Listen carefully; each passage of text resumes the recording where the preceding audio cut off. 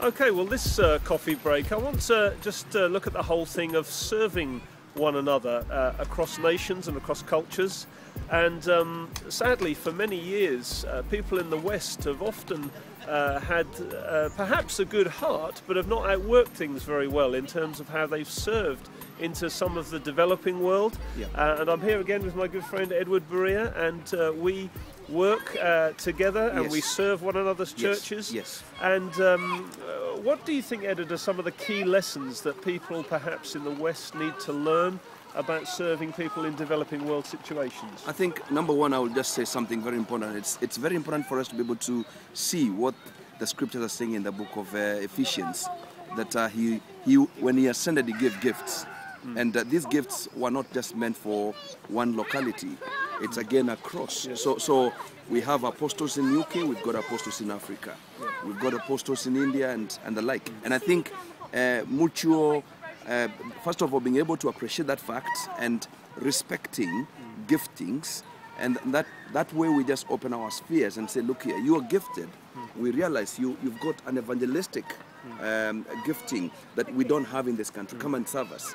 And the same, we ourselves back in Africa, we need this, maybe teachers, and we just open ourselves for the same. I think the second one is for us to quickly be reminded of how Paul, they have to wait for this Macedonian call. The brothers are asking, come and help.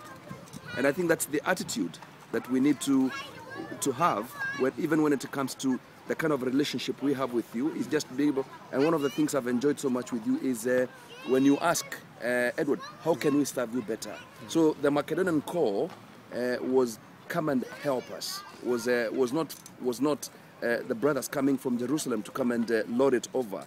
They just waited for this call, and they came in and they had to sit down and ask, how can we then serve you? So I think these are the two things that will be able to help us, is appreciation of the giftings, which we'll find them in different countries where we're working.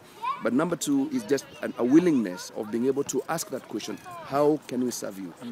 These are really helpful things. So that's something to think about as you're drinking your coffee and pondering that, and perhaps you're involved in leading a church, or you've got a desire to plant a church. Well, it's important that we reach out across the nations, but it's also really important that the way we reach out is really helpful, and that we, as Edward is saying, we share gifting across the different nations, but we also ask one another the questions, how can we help you? What do you need? Rather than, we've got this, we think you should have it. So that's another one to think about over coffee, and let's hope that and trust that in the coming years we see many strong links across different nations as churches humbly ask each other, how can we serve you?